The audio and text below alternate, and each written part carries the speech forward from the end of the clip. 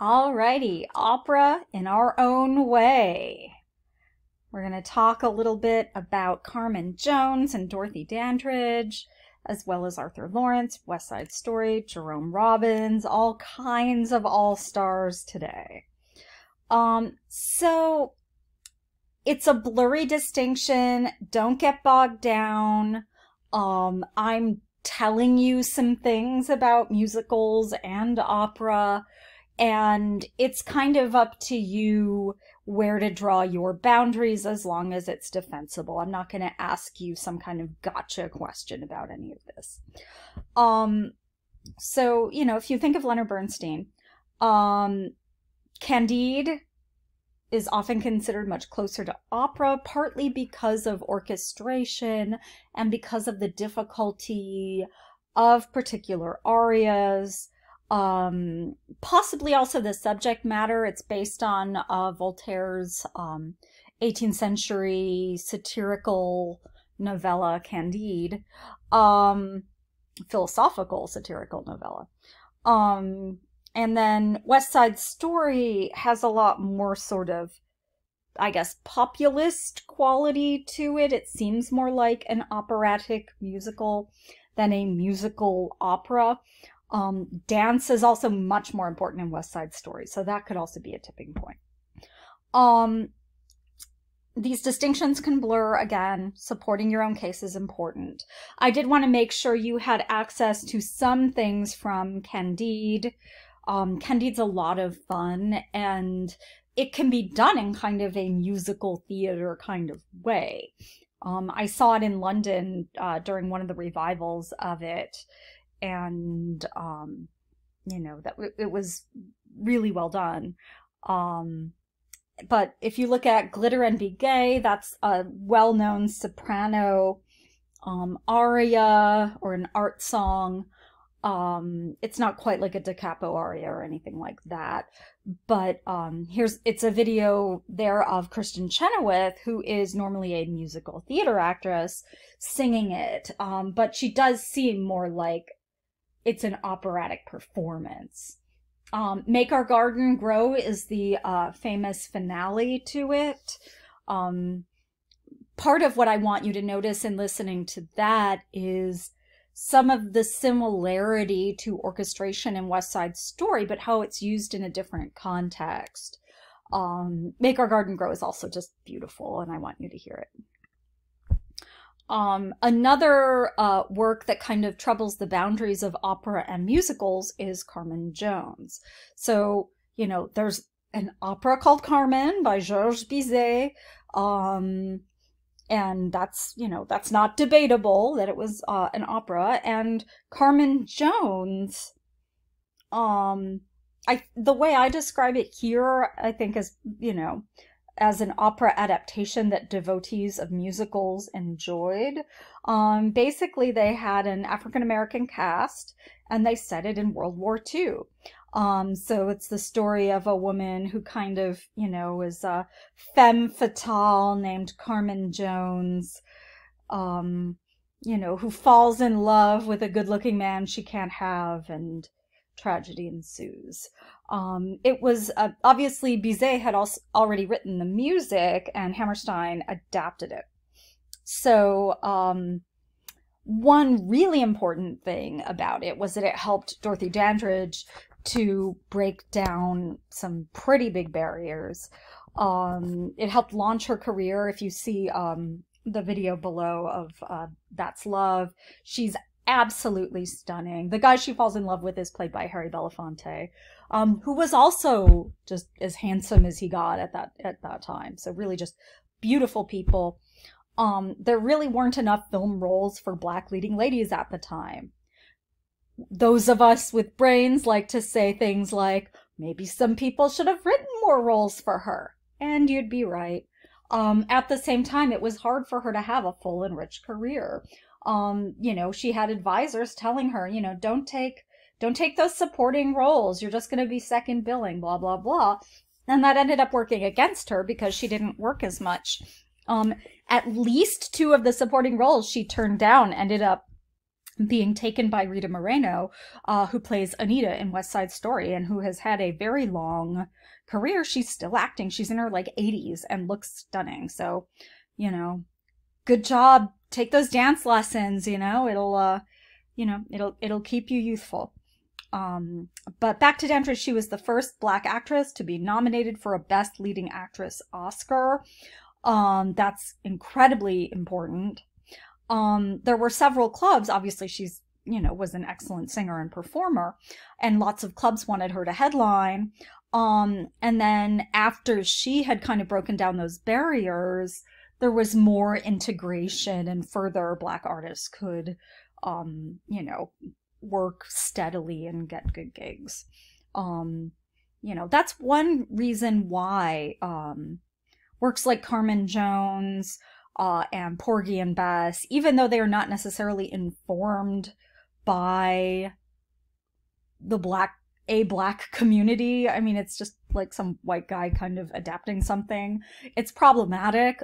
At the same time, if you are mandating in casting and licensing that you have to have a Black cast, that creates career opportunities. That creates a lot of work. And that's not insignificant. It's kind of like the way Hamilton did. People found Hamilton, many people found Hamilton great. Many people also found it problematic. It launched so many careers for people. It's kind of hard to separate out musicals as a financial reality for people. So, giving Black artists a start, giving them work, especially if it's something that's kind of a fun, romantic role, can be a little bit better. Porgy and Bess is more problematic than that, though. So yeah, just to contrast, listen to La Habanera from the opera Carmen. This is Maria Callas singing it. She's, very well-known opera singer. The first part of that video is just background music, so you can skip a bit if you need to. And then finally, a clip of Dandridge singing That's Love.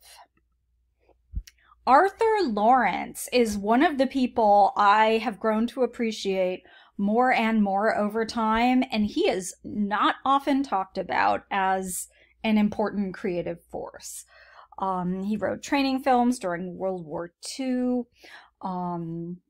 He, I think, was openly bisexual, if not gay. He had a long-term relationship with a woman as well as with a man.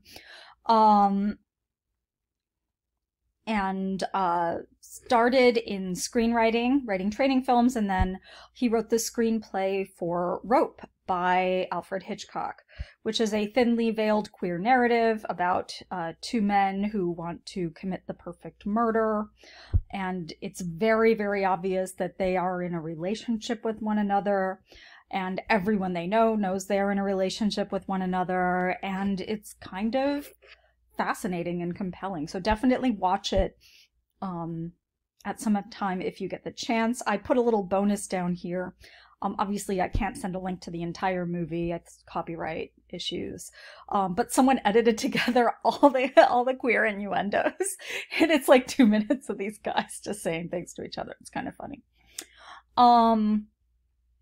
Iconic musicals, West Side Story, another musical beginning with AG that we're going to read later in this class.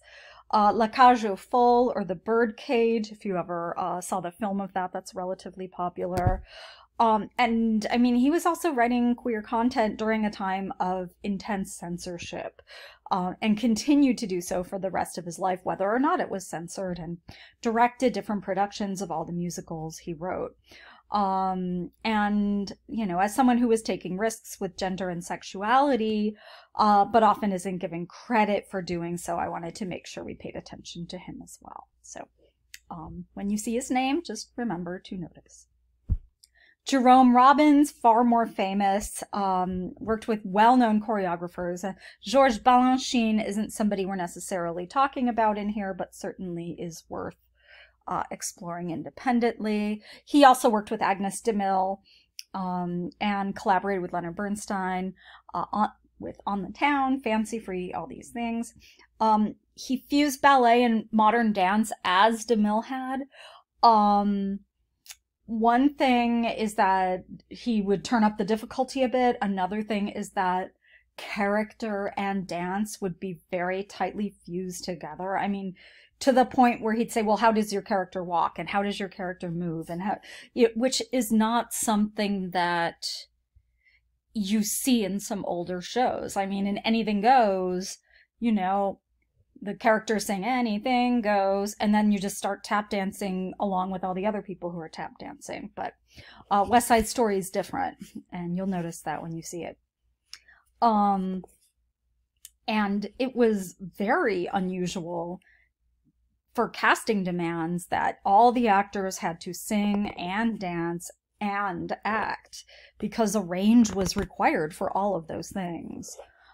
If you've ever been in shows before, you know to be nervous when it's this kind of thing, because most people can't do all three really well.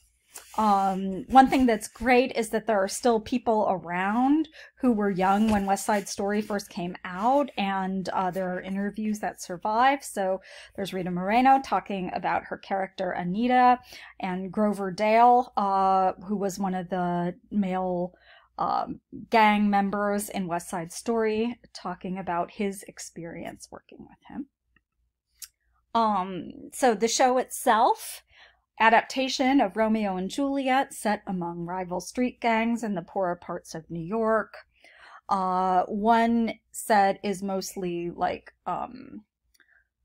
Italian immigrants, and the other side is Puerto Rican immigrants. Tony and Maria fall in love, but they have to keep their relationship secret. Tragedy ensues, kind of like Romeo and Juliet. There's difficulty from all sides. You know, it's a tragedy, but you know, the orchestration is incredibly challenging. The dance is challenging. The vocal parts too.